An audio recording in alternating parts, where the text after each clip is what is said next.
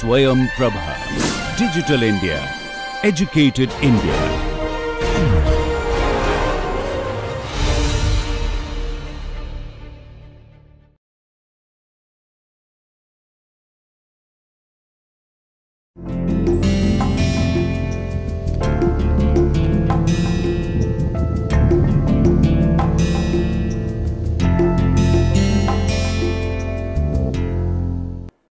Welcome to this session. In today's session, we will focus on debt markets, its various main instrument called bonds, and using that we will understand what what the phrase interest rate means. So there are four major types of debt instruments. The first one is a simple loan, second one fixed payment loan, and third one coupon bond, and finally zero coupon discount bond. So let's discuss each of these debt market instruments one by one. So starting with simple loan. So I think you are familiar with these concepts, what is meant by simple loan. So in order to understand, let us discuss the concept called future value and present value. So the value on some future date of an investment made today. So let us start with an example. Today you invest $100 in bank that guarantees 5% interest per year. So after 1 year, obviously you will have $105, that the investment at its present value of 100 plus $5 as interest. So here the future cash flow of 100 1 year from now at 5% interest rate is 105. So that at a simple interest rate of 5%. So you can see here that the cash flow here is equal to the present value, that the one that is 100 plus present value times the rate of interest. So you can read it as the cash flow, future cash flow is equal to the present value plus 1 plus I. So here you can see that the present value 100 plus 1 plus I, you will be getting the that means here the 100 investment yields $5. So this is the cash flow. Cash flow here is 105, so that is equal to 100 plus 5.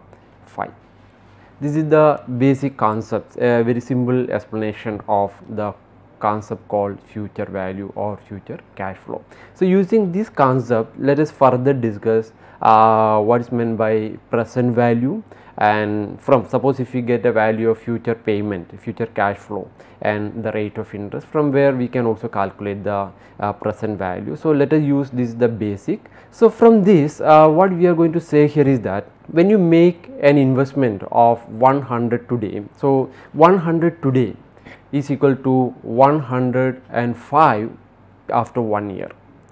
So after 1 year that you are getting some payment, that is called, we are going to call this payment as yield to maturity. So in this example, the previous example here, in this example we mentioned that the payment that you are getting 100 today is equal to 105 after 1 year. So that what equates today's present value of 100 to the future value of 105 after 1 year is called the rate of interest, and we call it actually the yield to maturity. So yield to maturity is the interest rate that equates the present value of cash flows, received from a debt instrument with its value today, right. So a concept known as the yield to maturity is the most accurate measure of interest rates. So in our course, whenever we mention interest rate, that the market interest rate, actually it means we denote yield to maturity. So this is the one we discussed was simple interest rate. Let's also discuss compound interest rates. So suppose let's take a simple example. Today you invest $1,000 in a bank for the next 40 years. That guarantees 4% interest per annum. And how much would you have saved after 40 years? So that means what is the total cash flow after 40 years? So, how to calculate this? If you apply this formula, you will be getting that cash flow after 40 years is equal to present value, that is 1000, that is actually the present value 1000 today. The cash flow after 40 years is equal to present value plus 1 plus I raised to 40. So, that means if there is n number of years cash flow in n number of years, if you want to calculate the future cash flow after n number of years, the formula here is PV, that the present value. In our example, this one is 1000 times 1 plus I raised to n, right. So, this is the formula to calculate the compound interest rate. So, this concept that we are discussing here, this we will later on apply in the bond market while calculating the interest rate, and also calculating the present value of a bond as well. So, measuring interest rate, you can see here that the present value concept we take. So, a dollar paid to you 1 year from now is less valuable than a dollar paid to you today. So, why? Because we know that time has value, the principle that we discussed in the previous session, time has value. So, a dollar deposited today can earn interest and become $1 times 1 plus I 1 year from today, right. So, that means a dollar paid to you 1 year from now is less valuable than a dollar paid to you today. So, the simple present value from this, if you suppose if you got you are being given the future cash flow, because in the bond market, when we discuss, at that time mostly we will be dealing with the what you are going to get the future payment, the cash flow, that may be after 1 year, maybe after 5 years or after 10 years. From that you need to calculate, sometime you need to calculate the present value of the bond, that means the current price of the bond. So, at that time you need to calculate the present value. So, the present value you can exactly put it, this formula you can translate it into present value. Present value is equal to cash flow divided by 1 plus I raised to n. So, PV is the today's, that the present value, future CF is future cash flow, and I is the rate of interest. So, just using a numerical example, what is the present value of 250 to be paid in 5 years if the interest rate is 20%. So, plugging these values into the formula, you will be getting that the 250 divided by 1 plus 0.2, 0.2 is that the 20% rate of interest times raised to 5. So, you will be getting 100.4694. That means the present value of 250 to be paid in 5 years when the interest rate is 20, the present value of this payment is 100. This present value of this payment is 100.4694. So, stating in another words, so if you invest 100.4694 today, after 5 years at a rate of interest of 20%, you will be getting the future cash flow of $250. The basic concept that we are discussing here, we will be later on applying this one while understanding current price of bonds and as well as the rate of interest calculation, etc. So, yield to maturity on a simple loan. So, let us apply this concept to understand in calculating yield to maturity on a simple loan. Suppose if I borrow 1000 from you and next year you want 1400 from me, and so in this case what is the yield to maturity from this loan for you? So, you know that here the present value or that is actually the borrowed amount is 1000 and future cash flow is 1400, number of years is 1. So, plugging these values in the formula, then you will be getting this one. Then finally when you translate this one, calculate, you will be getting the rate of interest as 0.4, that the 40%. 40% is the rate of interest here. So, for simple loans, simple interest rate equals the yield to maturity. So, after discussing the simple loan, let us now move to simple payment loan. This also called as EMI, equal monthly installment. So, suppose in this case the same cash flow payment every period throughout the life of the loan. So here the formula, in order to calculate this, the loan value, suppose LV is the loan value and FB is the fixed yearly payment, or you can also call it monthly payment as well. We can convert it into that monthly payment. So let us call it for the time being fixed yearly payment and number of years until maturity. So you can calculate the loan value using this formula, that means the n number of years. What is that, because the fixed yearly payment that you will be making this one, then what is the rate of interest, agreed rate of interest, then plug this value, use this formula and plug values in this formula, then you will be getting the present loan value. Since we just discussed briefly the simple loan and fixed payment loan, the intuitive idea that we got from here, we can apply this one in the bond market and to understand the rate of interest there and the present value of a bond. So before applying this concept there, let us see what is meant by bond. So there are mainly two types of bond, coupon bond and zero coupon discount bond. So let us understand what is meant by bond. A bond is a debt instrument in which an investor loans money to an entity, typically to corporate or government, which borrows the funds for a defined period of time at a variable or fixed interest rate. So this is one of the debt instrument first of all, and the suppliers of bond. So in the bond market, obviously you know that there are suppliers and demanders.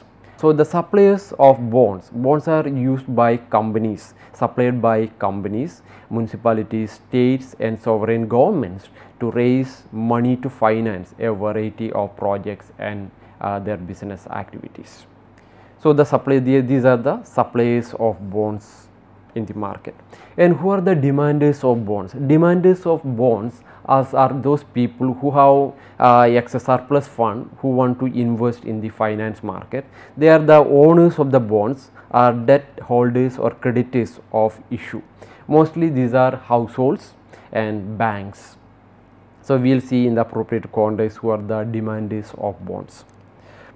As I mentioned just before, bonds are of mainly two types. One is called coupon bond, and the bonds are issued at a coupon rate.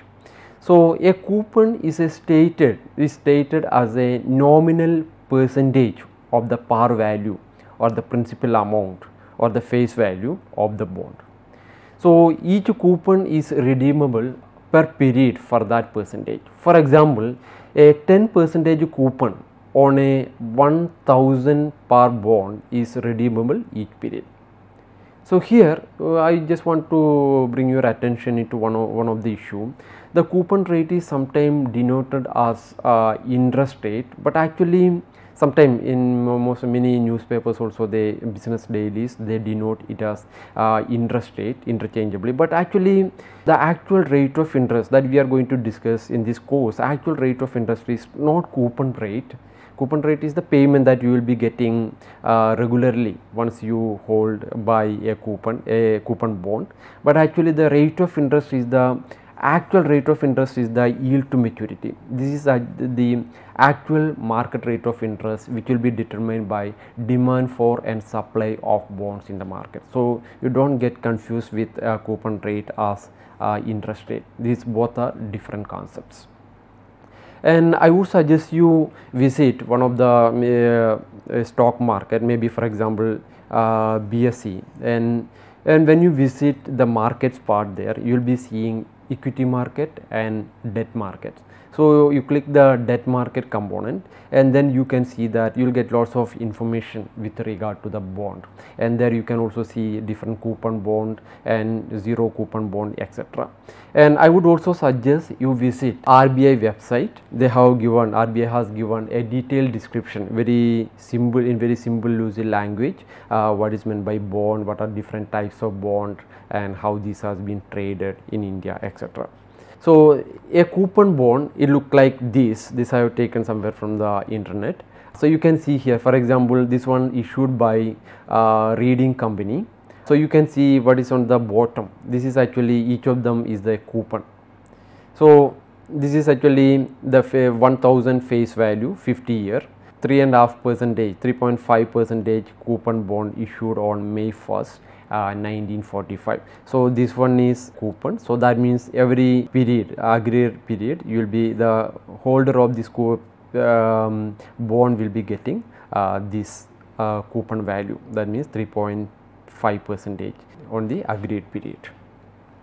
To understand more about different types of bonds, the coupon bonds, this is in the RBI website. RBI website has clearly explained, it has a clear-cut explanation of different types of bonds. So there is one called dated securities, that is dated bonds. These are securities which carry a fixed or floating coupon interest rate, floating coupon, which is paid on the face value on half yearly basis. Generally the tenor dated securities ranges from 5 years to 40 years. The nomenclature, I am just dragging here.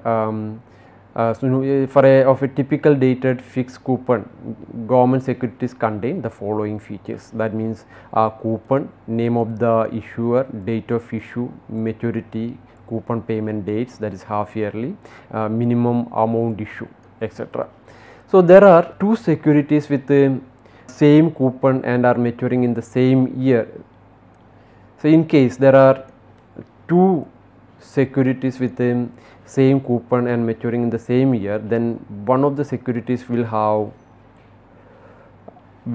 the month attached to suffix, the nomenclature, that is 6.0.5% GS 2019 Feb. So I would suggest you visit this website, RBI website, and you go through, then get to know what is exactly mean. So in the instrument, as I mentioned, one is called fixed rate bonds. These are bonds on which coupon rate is fixed for the entire life till maturity of the bond. Most government bonds in India are issued as fixed rate bonds.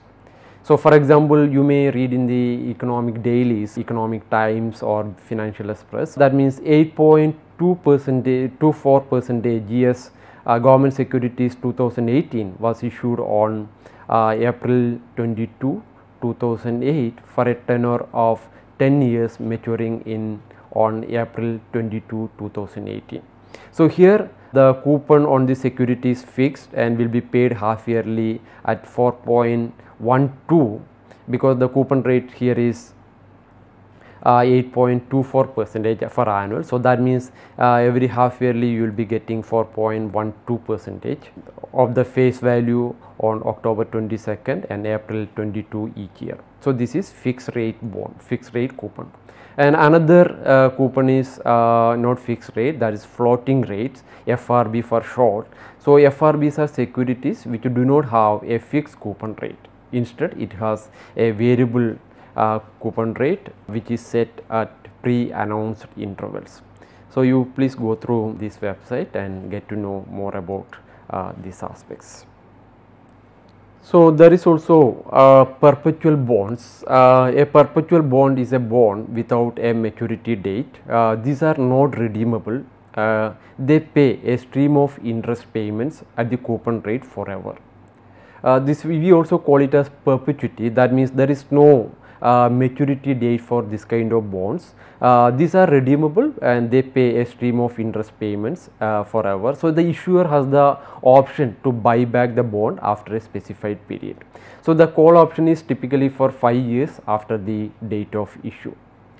So how to calculate the current price of a bond, of a coupon bond? Or we can calculate the rate of interest. Either way, you can calculate the suppose if you are given the face value of the bond,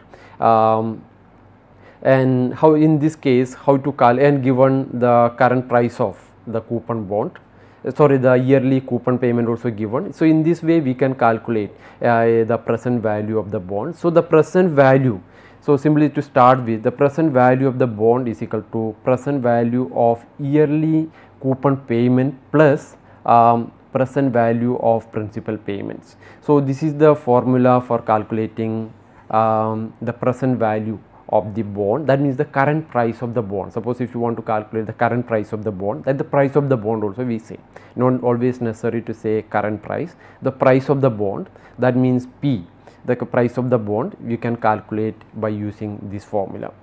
So, the P, that the current price of coupon payment, C means yearly coupon payment, F is the face value or par value of the bond, N is the years to maturity date. For example, in the case when we mentioned in the just before that the government of India RBI bond, that is for 10 years. So year to maturity is 10, that exactly that 10 years we can plug there. So, the present value, we calculate the present value by using these two components, that the present value of yearly coupon payment, that comes this much. So, if this for n number of years, if it is for 10 years, we calculate it for 10 years starting from first to second, third, like that, n number 10 years. Then we also calculate what is the present value of principal payment, that means this one, the n number of years, or suppose in the case of RBI 10-year bond, you can calculate it for 10 years. So, the par value of a bond is the amount of money that bond issuers agree to pay to the purchasers at the bond's maturity, and it is also called as face value. So, let us, using a numerical example, let us calculate the price of a bond. So, consider a bond with a par value of 1000 set to mature in 3 years. So, the bond has a coupon rate of 3.5% and interest rates in the markets are little bit higher at 5% suppose, where interest payments are made on a semi-annual basis. So, based on this information, what is the present value of this bond? So, let us start with, given this information, let us start calculating the price of the bond, that the present value of the bond. So, from this information you can see that the total number of coupon payments is 3 years times 2, that is 6, the total number of coupon payment is 6. Interest rate per period is 5% divided by 2, that is 2.5%. Annual rate of interest is 5%, but the coupon payment is made on a semi-annual basis. So, interest rate per period for us is 2.5%. The present value of the principal repayment at maturity is the PV of the present value of the principal amount. So, when you use the formula, appropriate formula, you will be getting this value. That means the present value of the principal repayment at maturity is $862.3. What is the present value of coupon payments, the stream of payment that is happening for 3 years? So, here the present value of the coupon is this plus this plus this plus this plus this, because 6 period. So, you will be see that for the present value of the coupon that you will be getting in every semi-annual basis for the next 3 years is going to be this much. So, from this you can see that actually in the formula we have seen that the present value, the current price of the bond, that the price of the bond is the coupon payment, the present value of the coupon payment, this plus this. So, we have calculated this here. We can see here that actually the present value, the sum of the present value of coupon payment and principal is the market price of the bonds. So, here you see you are summing both the current price of the bond, that the price of the bond is 862.3 plus 96.3 is equal to this. This is the current price of this bond. So, from this information, the bond with a par value of 1000 set to mature in 3 years, which has a coupon rate of 3.5%, when the current rate of interest, market rate of interest is 5%, then the current value or the price of this bond is 958 plus 69. So, this is the way to calculate the price of bond. So, since the market price is below the par value, the bond is trading at a discount of 41.31. So, that means this bond is at a discount bond, the bond is trading at a discount. So, the bond discount rate also you can calculate, therefore, the bond discount rate is 4.13%. So, let us now move to the next type of bond, that is called zero coupon discount bond. What is meant by a zero coupon discount bond? A bond which comes with no coupon. So in this case, the bond is known as a zero coupon bond and are typically priced lower than the bonds with a coupon, because the bond is not come with any coupon payment at all. So suppose if you buy a zero coupon bond, discount bond this year, so you won't be getting any coupon, instead you will be getting only the face value after 1 year. So look at this, this is an example, again this one I have taken from the internet. So you can see from here that this is a zero coupon discount bond. So you can see here that the issue date is this October 9, 1969, and this bond, zero coupon bond, is due and payable on April 9th, 1970. Right. So that means after the maturity date, the holder of this bond will be getting exactly this amount, 1 lakh, exactly 1 lakh the person will be getting. So that means when this was traded on October 9th, 1969, this will be traded at a discount. That means obviously because the person has to get the return as well, the interest income. So this will be traded at less than the par value of 1 lakh. Let us use example. One of the example for a zero coupon payment in India is the treasury bill. So the treasury bills, which are the T bills, which are money market instruments, are short term debt instruments issued by the government of India and are presently issued in 3 tenors, namely 91 days, 180 days and 364 days. Treasury bills are zero coupon securities and pay no interest. Instead, they are issued at a discount and redeemed at the face value at maturity. So for example, a 91-day treasury bill of 100 rupees face value may be issued at say 98.20, that is at a discount of say 1.88 and would be redeemed at the face value of 100. So this discount, that actually this one is the interest income. The return to the investors is the difference between the maturity value or the face value and the issue price. That is the return to the investors. That is the difference between the maturity value and the issue price. In the next session, we will continue the discussion in the next session. Thank you.